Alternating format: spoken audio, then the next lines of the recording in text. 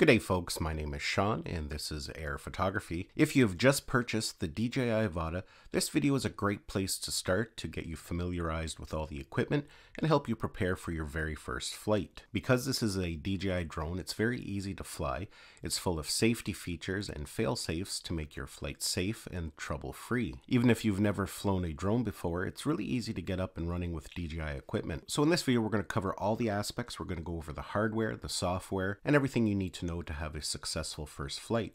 So with all that said, let's just jump right in and get started. So let's start by taking a look at everything that comes inside the package when you purchase it. Now there are two different kits in which you can buy. What I have here in front of me is called the ProView kit, but there's also a kit called the Fly Smart kit.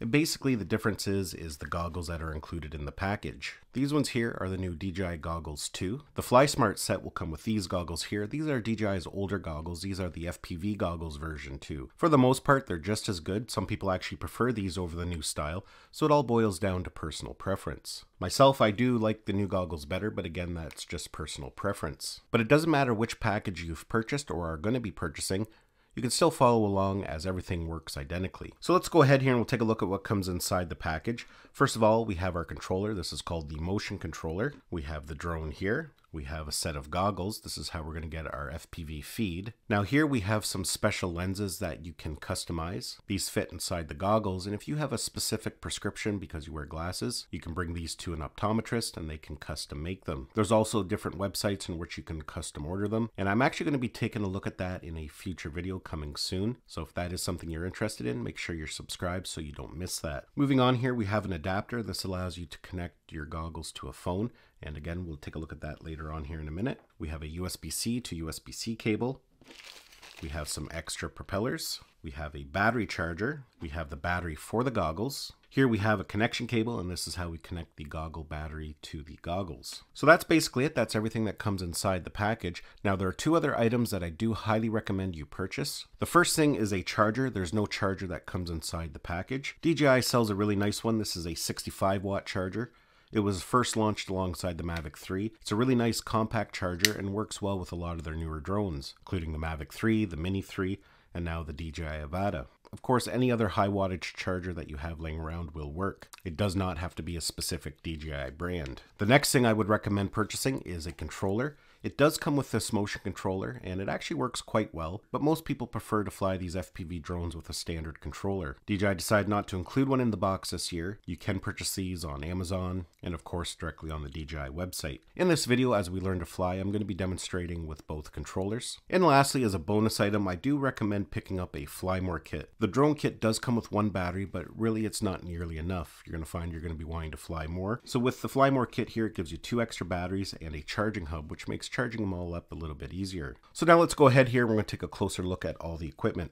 This here is the drone itself, and as you can see, when you take it out of the box, the battery is going to be pre-installed. To remove the battery, there's a little connector at the back there. All you have to do is pull that off. And then there's 2 tabs, one on each side. You just press them in and then pull it out like that. It can be a very tight fit. On the back of the battery here, you can see we have 4 LED lights and we have the power button. That's how we power on the drone. But we can also use that button to check the battery level. Now, when you get yours and it's brand new and you hit that button to check the battery level, nothing will light up because the batteries are in a hibernated state. And we'll talk a little bit more about that here in a minute. But I'll just show you here, if we press on it, you can see it shows us this one here is fully charged. To insert the battery, you do the exact same thing. You just slide it right into the cradle, push it in until you hear it click, and then reconnect that connector at the back. At the front of the drone here, we have a gimbal guard. This is to protect the camera during travel and while you have it packed in a bag. It just pops off there just like that. And below that, you can see we have the camera.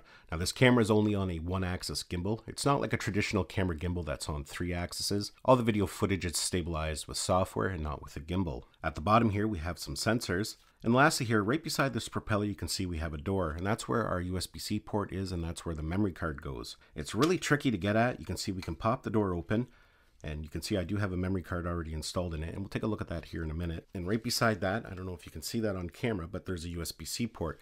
Now that USB-C port is basically for connecting to a computer. Just make sure if you have that door open and you go to close it, that it's in properly. If it's not securely seated, it may catch on the propeller. Now when we have the battery installed in the drone, that button on the back of the battery that we check the level of the battery also becomes the power button for the drone. And when it comes time to power on the drone, it takes a double press. Basically, you're going to do a quick press and then a long press.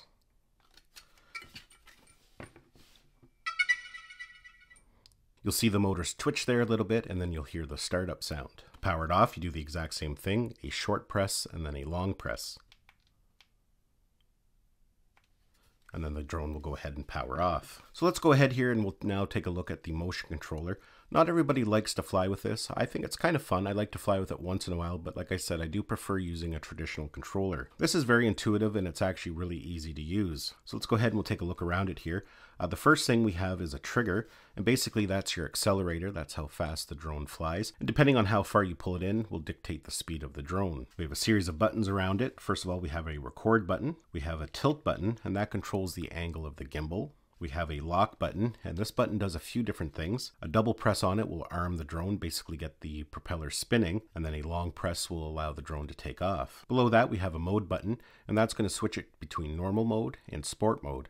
Normal mode basically is going to fly a little bit slower, and sport mode is going to just fly a little bit faster. Beside that, we have our brake button. So if you ever get into trouble and you just need to stop quick press of that will be just what the button says. It will brake the drone and stop it. It also disables the motion controller. So if you have to set this down for any reason, you don't want to set the controller down until you've hit that brake button.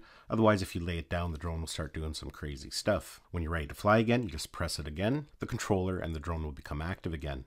This is also our return to home button, and we're going to talk a little bit more about return to home here in a bit. Basically, a long press, pressing and holding, will initiate a return to home. And over here on the other side, we have our power button. And it's a little bit different than the drone. You don't actually have to do a double press to power it on.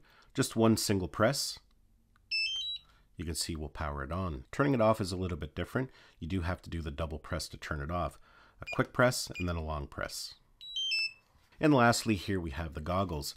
You can see in the new design they're quite a bit smaller, and the antennas actually fold down, so that makes it nice for packing. You can pack it in a fairly small camera bag. As you can see there, I've just folded them up. So let's take a look around the goggles and look at some of the features. On the side of it here we have a touchpad. That's how we change all our settings. And we'll take a look at the settings here and how that works in a minute. Below that we have the power connector. That's where we plug in the battery. And we also have a USB-C port. And that's again used for a couple different things. We can update the firmware on the goggles with that port, but we can also use it to connect to a smartphone. Down here at the bottom we have our diopter adjustments, and with these we can actually do a couple things. We can move them from side to side, but we can also twist them to set focus. So that's one nice thing about these goggles. For some people with certain types of prescriptions, you no longer have to wear glasses underneath. Just being able to set the focus might be enough for your prescription. Once you have them set the way you like it, you just press in on them and twist, and that will lock them into place.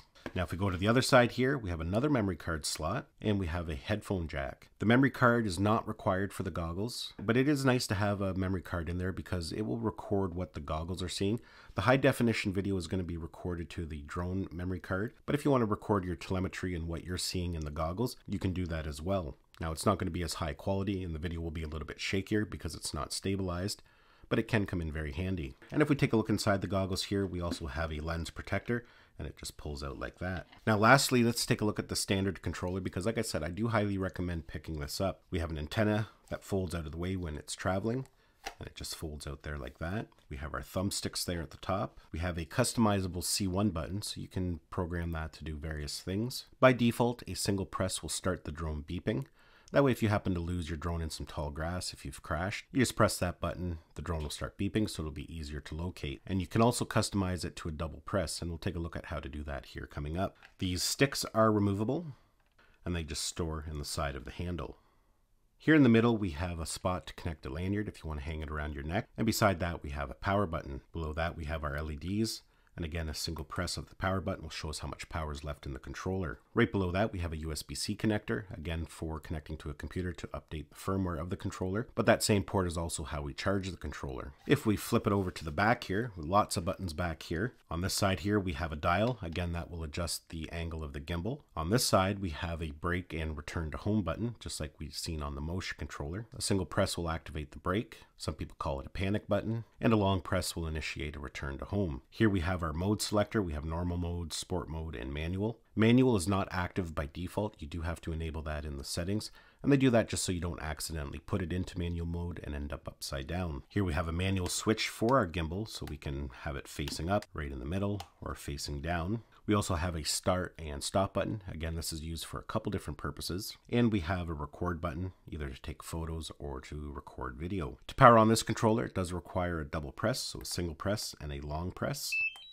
And right away, what you're going to notice are these lights flashing here, and they will remain flashing until it connects to the drone. Once it connects to the drone, those lights will go solid. To power off the controller, again, a double press. So now at this point, you're going to have to decide what kind of memory you want to use.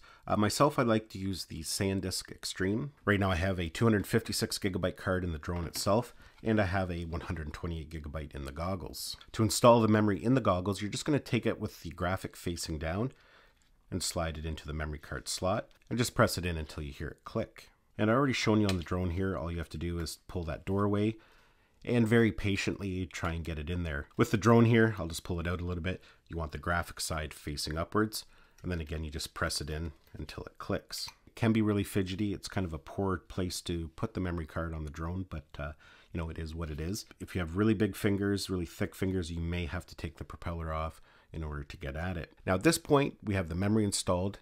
So the next thing we have to do is get the batteries charged up, the controllers charged up, because there's a few things we need to do before we take our first flight. Mainly we have to activate the equipment and we have to update the firmware. So to charge the drone batteries, there's a couple different ways in which to do it. The first way is to take the charger that comes inside the box. You can see there's a connector there. So you're just going to want to connect it to the battery. And at the side here, you can see there's a USB-C port. At this point, you're going to take whatever charger you decide to go with, plug it into a wall outlet, and then just plug it into that USB-C port. As you can see here, the LED lights are flashing, signifying the batteries are now charging. Now, if you purchase the Fly More combo, like I said, you're going to get 2 extra batteries, and you're also going to get this charging hub, which is basically like the single charger, except you can actually plug 4 batteries into it. So as you can see here, we can just plug all our batteries in. They will only attach one way. At the side there, you can see we have another USB-C port. We're going to take that same charger, the one that I just shown you, and just plug it in there. Now with this charging hub, it doesn't charge all the batteries at the same time. It'll charge one at a time. And the way it works is that it charges the battery that has the most amount of charge in first. So you'll see it scanning the batteries and then it will start charging. Now the reason why it charges the fullest battery first is because it will top it off, and that way you can get up and flying quicker. Now once one of the batteries is fully charged, you can go ahead and unplug it. You don't have to wait till they're all charged. Just take whichever one is charged, disconnect it, and the other ones will continue to charge. Now once you have your drone batteries charged up, we have to go ahead and charge up the controllers. On the motion controller here, you can see that we have a USB-C port under that little door there at the bottom, then into the bottom of the motion controller. And as you're going to see here, it's now charging.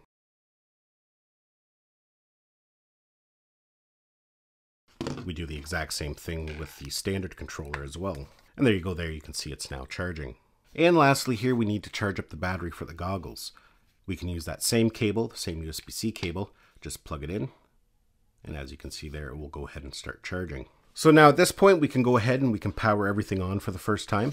So we're going to insert our battery into the drone, make sure it's connected there at the back. We're going to take the power cord that comes with the kit to plug in the battery for the goggles into the goggles. You can see this end has a USB-C on it with a little clip, and that just connects to the battery there just like that. At this point, we just plug it into the bottom. Now to power them on, it's just like some of the other equipment, a double press, a quick press, and a long press. So a quick press and then a long press. You'll see those lights light up.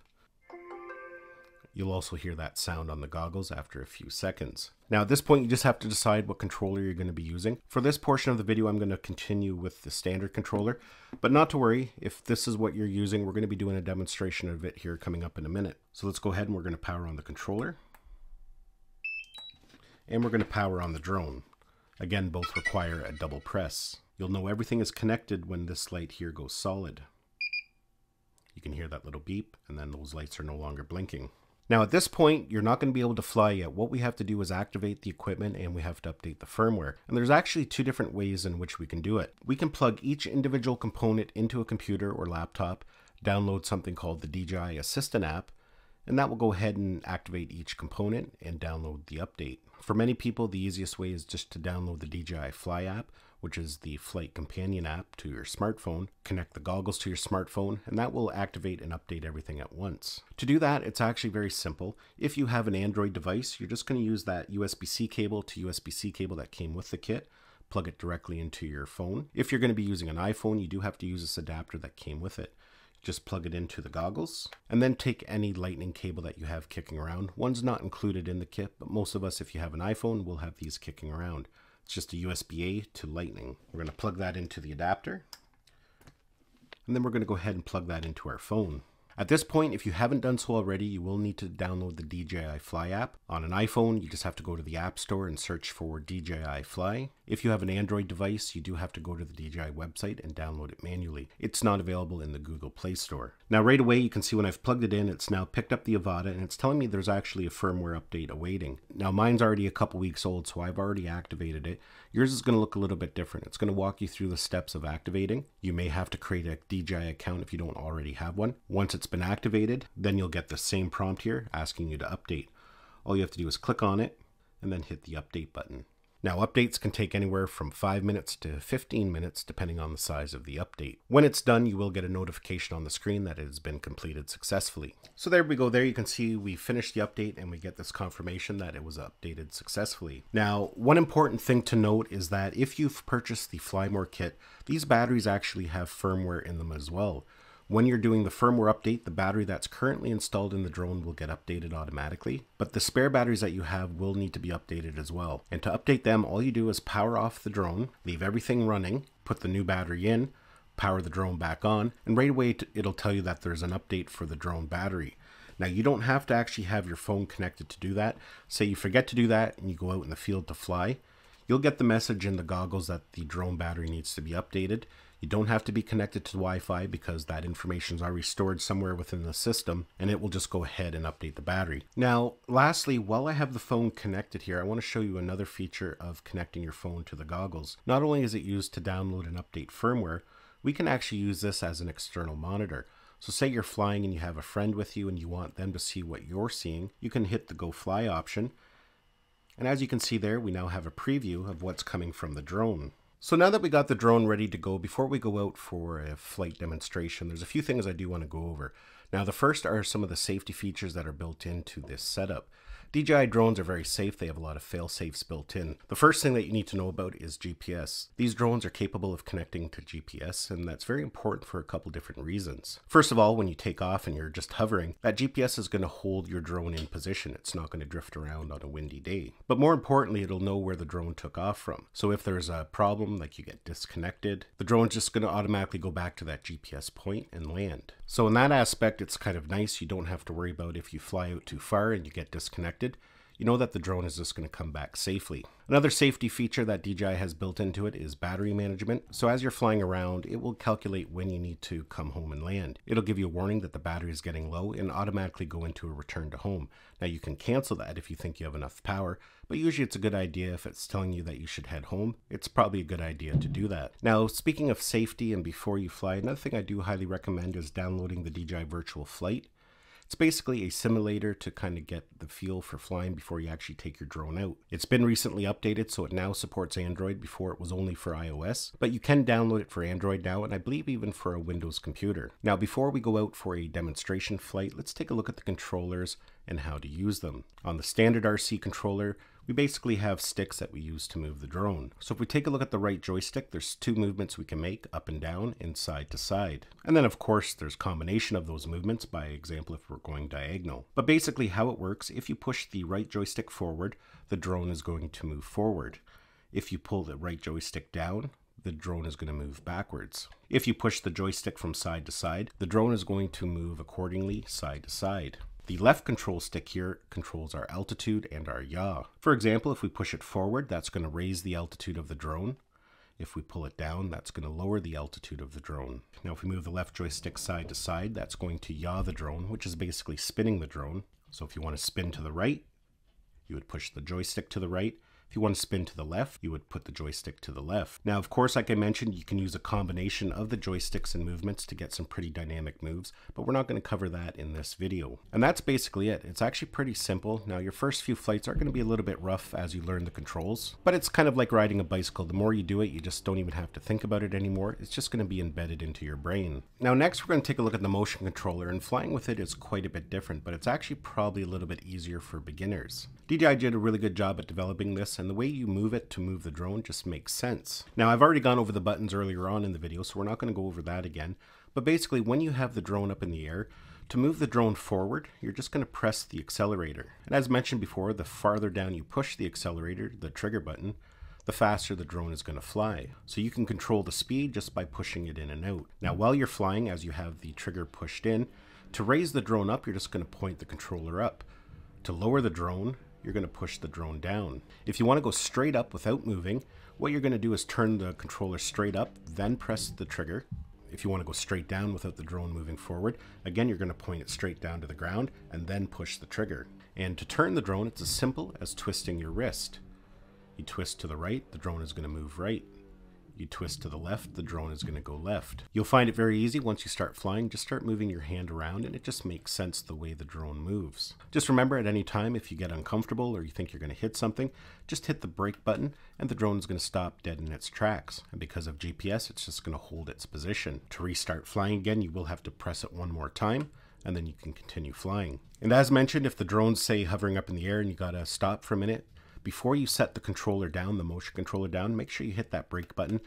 That will disable the controller. That way you can set it down safely and the drone's not going to start doing a bunch of crazy movements. Now, when it comes to flight modes, it's different for both controllers. With the motion controller, you can fly in normal mode and sport mode, again, sport mode being a little bit faster. However, with the standard controller, not only do you have normal mode and sport mode, you have the option of going into manual mode. Now, manual mode is advanced flying and it takes a lot of time to really master that, so it's not something you're going to probably want to do for a while until you've had a good amount of time on the simulator to understand it. With manual mode, you can be a little bit more creative, you can flip, you can roll, but as mentioned, I'm not going to get into manual mode in this video. Now, before we go for a quick flight, I just want to kind of go through some of the menu options. I'm not going to go through everything just because we would be here quite a bit of time, but just some things that you should be aware of. But first of all, let's take a look at the telemetry on the screen. If we take a look down at the bottom right hand corner, you can see we have some battery information. That first battery icon is the battery power of the drone, how much power is left in it. And right beside that, it shows us how much flight time we have left. Beside that, we have the RC strength and the HD FPV strength. So as you get farther out and you get, say behind a tree and the penetration isn't quite as good, that will go down. And again, beside that is the megabits per second coming in. And again, as you get interference and you get farther away, that number will lower as well.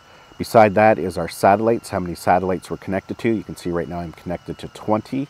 It's a good idea not to take off until you have at least 12 satellites, but preferably more. Having good GPS connectivity is important for returning to home so the drone knows where it takes off from. Beside that, we have the battery power for the goggles. You can see I'm at 86%. So now if we take a look at the right-hand side, we have some more information over there. First, we have that red number there. It says 1.2 meters. That's how high we are off the ground. And you can see once I go up a little bit higher, that changes. Beside that, we have other telemetry. It shows us our distance, our height, and how fast we're going. And it's a good idea to keep a close eye on that. You don't want to break any regulations. Most countries you can't fly higher than 400 feet. Now we have a couple different menus that we can access. So the first menu is kind of a quick menu and we can access it by swiping down from the top of the touchpad. As you can see it there. There we can lock the screen, we can adjust the brightness and the volume, we can stop and start recording manually, and we can enable head tracking, but we're not going to get into head tracking in this video. The other main menu we access from swiping from the side, the back of the goggles frontwards. We get this pop-up menu at the side, and like I said, I'm not going to go over all the different menu options because we'd be here forever. Just a couple of the important ones. What we're going to do is go down to settings. That's going to be where the main options are that you can change and adjust. The first one there is safety. Let's go into it. Here we can adjust all our limits. For example, the max flight altitude. So if you want to set that at whatever the legal limit is in your country, or perhaps you don't want to go higher than 40 meters, we can select that and adjust it accordingly. We can also set our limit. Say we don't want to go past 100 meters for our first couple flights. We can adjust that. And the other thing is our return to home altitude. And this is probably the most important one to make sure you keep an eye on. I have mine set to 50 meters right now, but you can go in there and adjust that to whatever you find suitable. It's just a good idea to have it set higher than the tallest obstacle where you're going to be flying. Now sometimes that's not an option because you might be flying around buildings and towers, things that are much higher than that. But definitely make sure you have it set higher than trees and different things, because when this drone comes home, there's no obstacle avoidance, so you do run the risk of running into something. if you have a disconnect. Other than that, here's where we can do all our calibrations. Right now they're grayed out because we're in the air. Let's go back. We can adjust some control settings. We can go into the remote controller there. This is where we can change some of the button settings. We can customize that C1 button. And that's where we actually set it into manual mode. If we go down to custom mode, right now it's set to sport mode, but we can select manual mode there. But again, I wouldn't worry about that right away while you're learning to fly. There's a couple other things we can do in here. We can change the gimbal pitch speed. That's how fast the gimbal moves up and down when you use the scroll wheel. Let's go out of there. We can go to camera. A lot of different settings we can change in here. A lot of this is personal preference. Definitely I would go in there and take a look. We have our memory management here. You can see I'm full on my SD card, so I will have to address that. We can also format the cards if we want to delete everything. And those are the basic settings that you're going to need to know, but definitely take the time to go through it and learn where everything is. Okay, so now we've got the Avata out and we're going to do a quick test flight with it. Now I'm going to be doing a test with both the motion controller and the standard controller. Now the first thing I do recommend when you do your first flight, make sure you're in a nice open area. Now where I am right now, it's maybe not ideal for a first flight just because there's a lot of trees and obstacles around.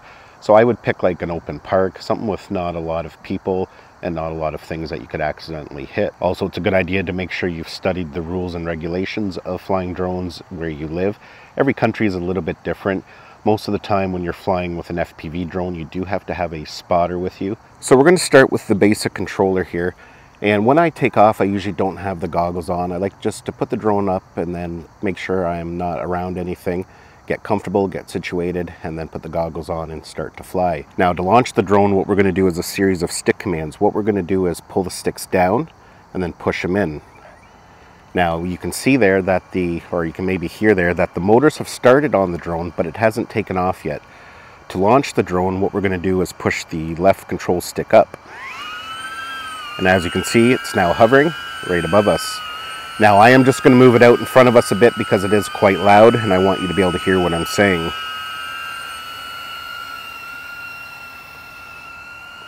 So let's go ahead here and we'll do a quick flight. Now at this point I've got the goggles on and I am going to sound a little bit nasally just because it does put pressure on your nose.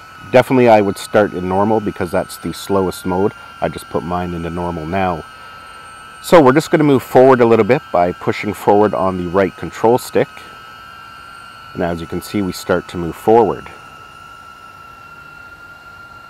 Now we can go backwards. Same thing, pull back on the right control stick. But you do have to be careful because when you're flying backwards, you can't see what's coming up. So I wouldn't really fly backwards, especially when you're just learning how to fly the FPV drone. So anyways, let's just go forward here a little bit.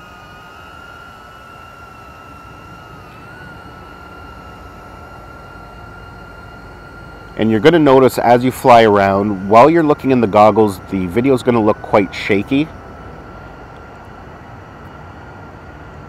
But once you watch the playback of the HD video from the drone, it's going to be all smoothed out. So at this point, you just fly around slowly. Use your left control stick to turn, just like I am there. Just watch out for any obstacles. And just have fun and explore around.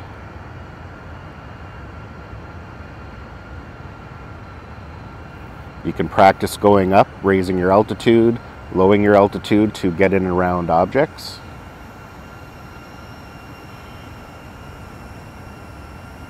When you get comfortable, you can speed things up a little bit.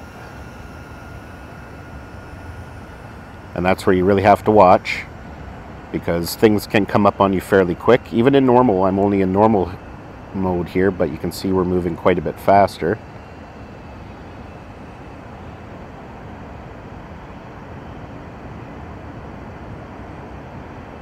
There we go. We'll just turn around. And you can see that H there off in the distance.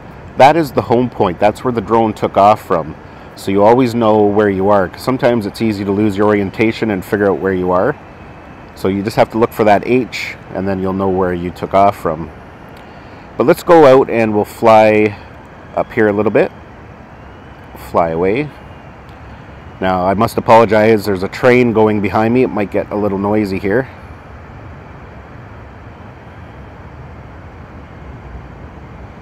Okay, so we are 129 meters away. We can tell that by the telemetry in the bottom left-hand corner.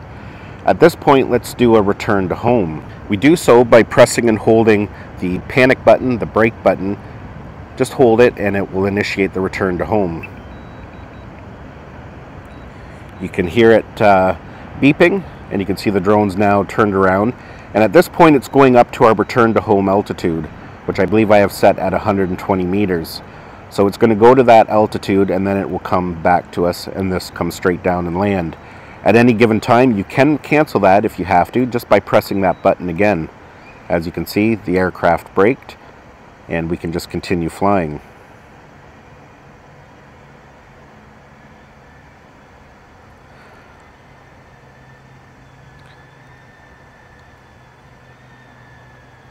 So yeah, at this point you just have to fly around, get comfortable with the controls and the sticks.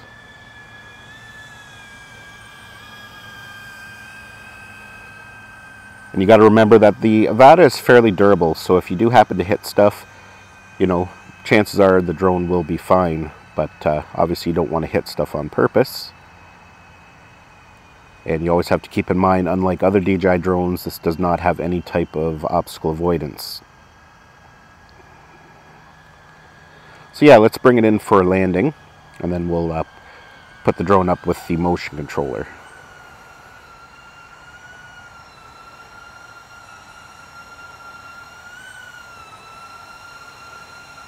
So you can see the drone out in front of me there. What we want to do is just hover it above the landing pad. At this point you can angle your camera down, and you will be able to see the landing pad in the view. Now it's not going to be pointing straight down, so it can throw you off a little bit, but just eye it up the best you can. When you're ready to land, just pull down on the left control stick and it will go into the landing mode. There we go there. So that was our first flight. So now at this point we're now going to take a flight with the motion controller. Again, it is a little bit different, but it is actually quite easy to use and it can be kind of fun. Again, I usually like to take off without wearing my goggles. So what we're going to do to take off with the motion controller is that red button, the lock button. What we're going to do is do a double press. And again, you can see, or you can maybe hear, that the propellers have started, but the drone hasn't taken off. To take off, we're going to press and hold that red button now. And there we go. You can see the drone is taken off. Now at this point you have to be ready to go, because any way you move the motion controller, the drone is going to move. If we tilt it to the right, you can see the drone spins to the right. If we tilt it to the left, the drone tilts to the left. Now if we pull the trigger, you can see the drone will start moving forward. So at this point, if you have to set the motion controller down, it's very important to hit that brake button. Once we hit it, you can see now the drone is inactive. To start flying again, we just hit the brake button. So let's go for a quick flight. So I'm going to hit the brake button. So we're now active again. Now, as you can see, as we point the motion controller, we have a circle and a crosshair. The crosshair is basically where the drone is looking, and the circle is where the motion controller is pointed. So wherever we point that circle, that's where the drone is going to go. We can tilt the controller up, and that's going to raise our altitude.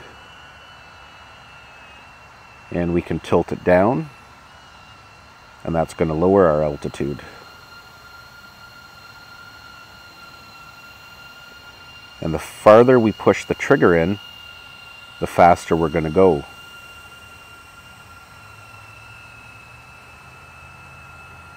So it's actually very intuitive, and it's probably the easiest way to learn to fly. Now I just find you don't have as much precision per se, like if you want to go through small gaps like this up here. You know, I find with the standard controller, it's easier to line up, but you know, that's just my personal preference. So yeah, it's a lot of fun, easy to pick up, and DJI did a really good job. They just made it very intuitive. It just works really well. So anyways, let's get some altitude here, and I'll show you how to do a return to home on it. We'll go a little faster. go up. Oh, and I should mention that too. If you want to go straight up, like say you just want to raise your altitude, if you point the controller straight up, you can see we get that arrow at the top. That means we're going straight up. And same thing, if we want to come straight down, point the controller straight down. And again, we get that arrow going straight down. That means that we're not moving forward, we're just going straight up and down. Anyways, let's get out here a little bit.